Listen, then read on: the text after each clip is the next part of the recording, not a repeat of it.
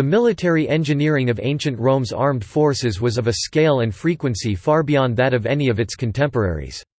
Indeed, military engineering was in many ways institutionally endemic in Roman military culture, as demonstrated by the fact that each Roman legionary had as part of his equipment a shovel, alongside his gladius sword and pila spears. Fabri were workers, craftsmen or artisans in Roman society, and descriptions of early Roman army structure phalanx, the legion came around the conquest of Greece, attributed to King Servius Tullius, described there being 2 centuriae of Fabri under an officer, the praefectus fabrum. Roman military engineering took both routine and extraordinary forms, the former a proactive part of standard military procedure, and the latter of an extraordinary or reactionary nature. Proactive and routine military engineering. The Roman legionary fortified camp. Each Roman legion had a military legionary fort as its permanent base.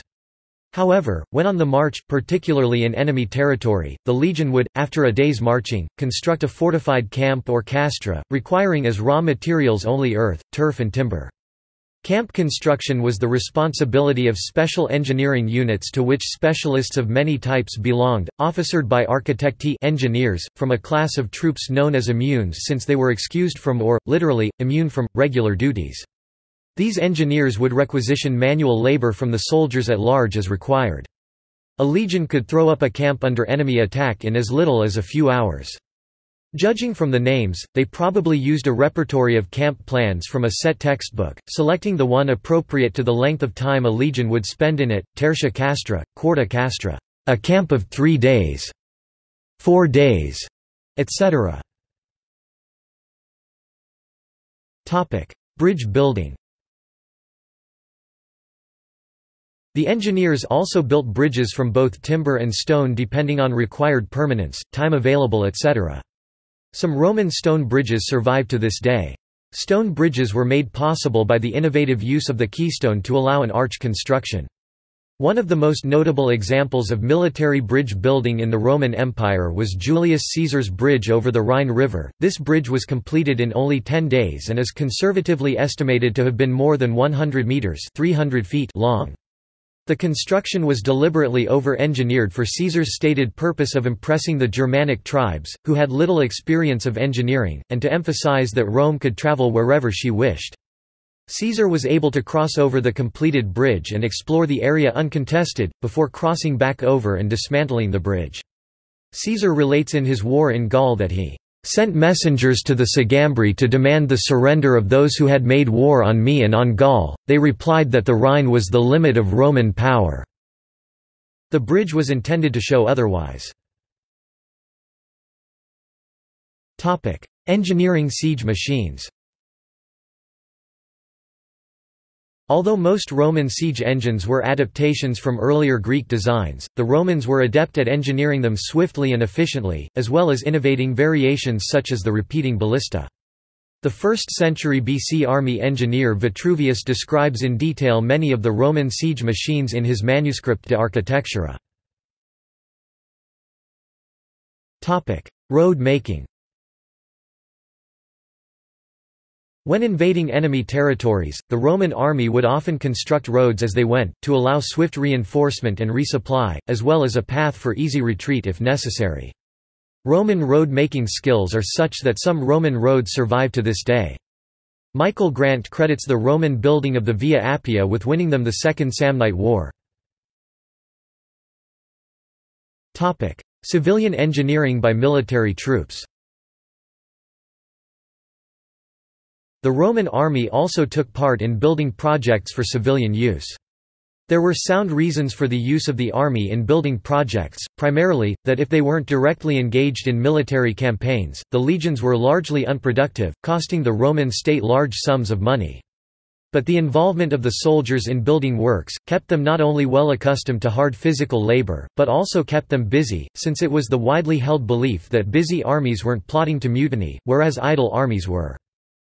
Of both military and civilian use was the construction of roads within the boundaries of the empire, in which the army was heavily involved.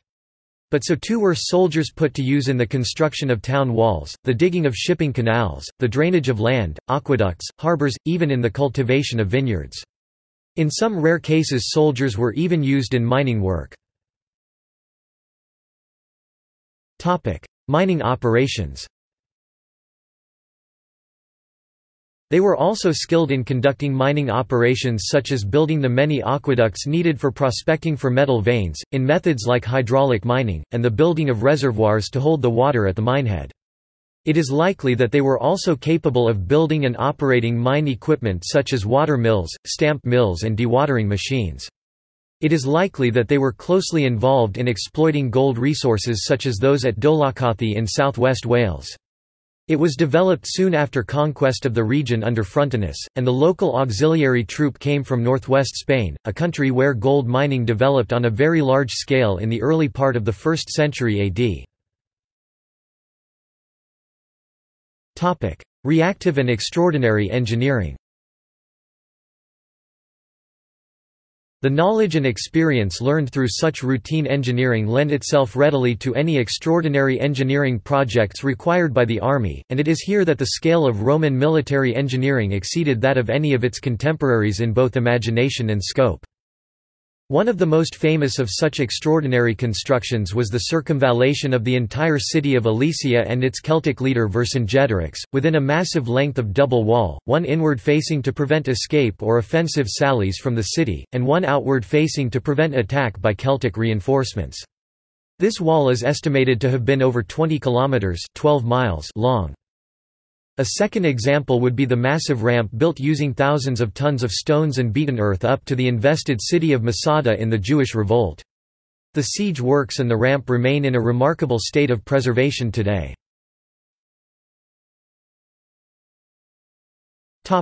See also: Technological history of the Roman military, List of Roman pontoon bridges, Roman architecture, Roman aqueducts, Roman engineering, Trajan's column. Notes. External links. Trajanus – Technical investigation of Roman public works.